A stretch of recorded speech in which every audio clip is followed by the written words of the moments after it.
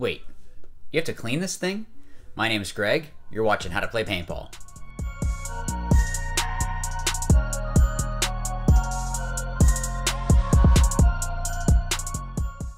So someone had asked basically how do you clean a regulator for a tank?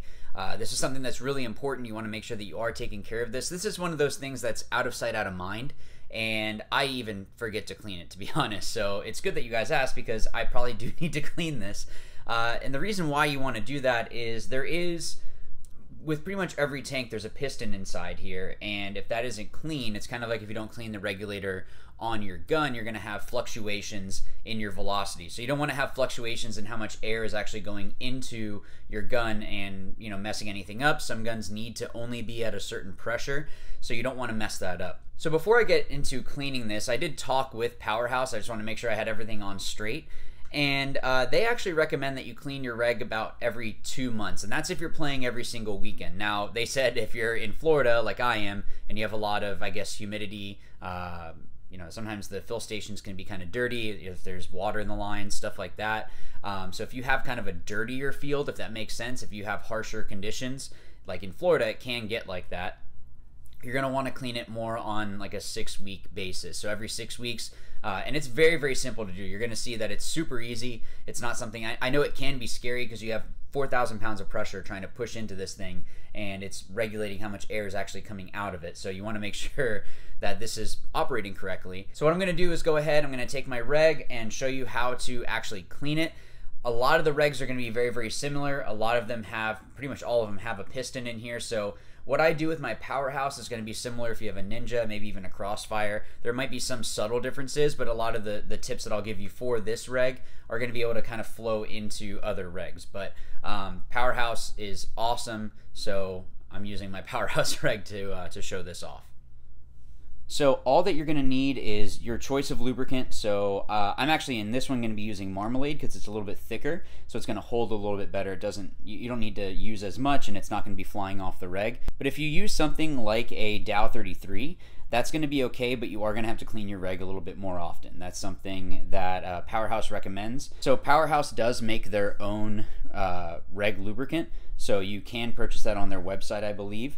So you can go ahead and purchase that there. I'm going to be using Marmalade. It's something that for regulators is really good to use just because it's thicker. And like I said, with the Dow 33, you just need to use it more often, so I'm not going to use that. Also, all you need is a paper towel, a good working surface that you're not going to lose anything, and then an Allen key set. You know, you're only going to need one Allen key out of this, and every single one is going to be a little bit different with each reg. So the Allen key that I use for this reg is going to be different than if you have like a Crossfire or a Ninja, you know, stuff like that. Obviously, if you use a Powerhouse, then you use the same one.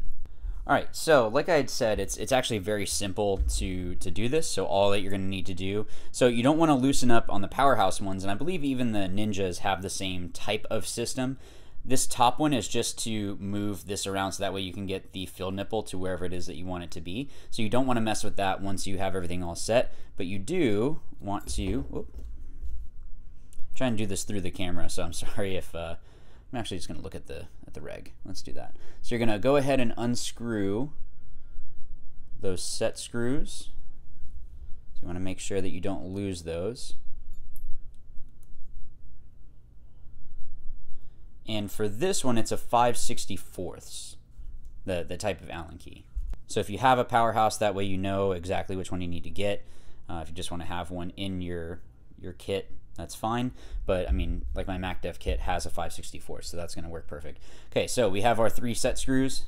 Just move the Allen key off to the side, and you just need to unscrew this bonnet, and that will reveal everything. What I like to do is actually go ahead, and you can use a Q-tip for this, but just to kind of clean everything out here. So if you don't have a Q-tip and all you have is your paper towel, kind of put it like that. Stick it in there, move it around, and just try to get some of that gunk out of there. So that way there's just less stuff going into your gun. Like the primes that I use, or the prime that I use, is it has like a screen, so that way it's going to help with if there is any dirt or anything like that, but it doesn't hurt just to have a little bit of extra help there. Same thing with inside here. Just want to make sure everything is cleaned out. Stick your paper towel down there, and even like, see, I got some gunk here, so I'm just going to clean that off. And that way, this is ready to go. So I don't see anything else there. Set that off to the side. Okay, so inside of the actual piston, you have your pin. Powerhouse has the spring attached, which is really nice. That way it doesn't roll away on you. And the wave spring that they moved over to that instead of shims. And then you just have your piston. So you can just kind of look at it. If there's any damage, you might want to look into maybe swapping out any O-rings, but should be okay. So I'm just going to clean off all the old lube. And same thing, I just want to clean everything out. Make sure that everything is good to go. So that should be good. Take my pin, clean that off, and wave spring, and clean that. Okay, so now we're done with our paper towel. Now with the marmalade, if you're using something similar to this, you don't want to use a lot of it. So just kind of dab your finger in there. You just want the O-rings to look wet. So I'm just going to move it around like that.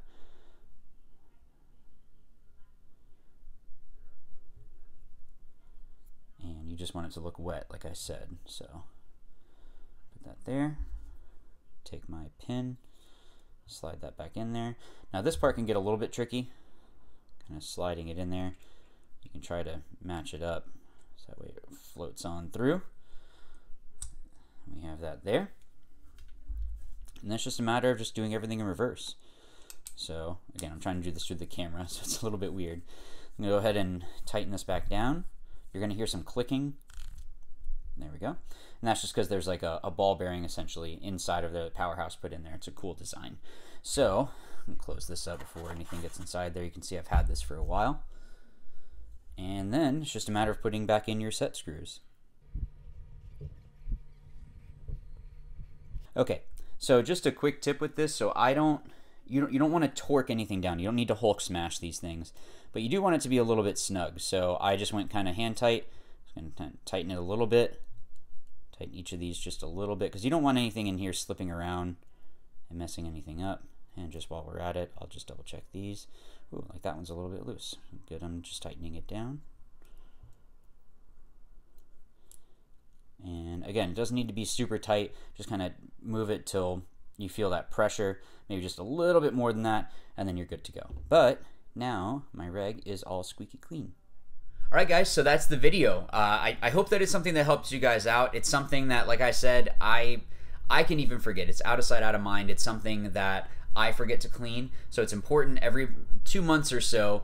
You want to make sure that you go in and clean this thing out. Now, if you're in Florida, somewhere where there's a lot of humidity, I guess, you know, if you have kind of dirty airlines, you might want to do this every 6 weeks, just to kind of shorten that. So that way you're making sure everything is nice and clean. You don't want to have any burst disc blowing because your reg isn't working the way that it should be.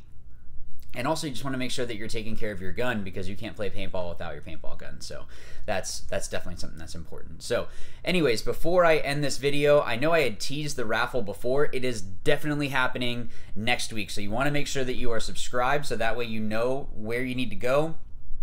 2 huge prizes. It's going to be great, guys. So it's a great cause. I'll explain more about that in the next video next week. But I wanted to make sure that you guys knew about that. So tell your friends. It's awesome prizes, and it's not going to be a lot for a ticket. It's, yeah, just subscribe. You're going to want to see what it is.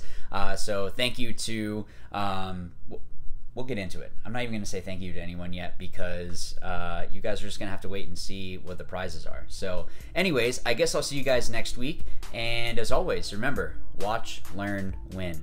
Thanks.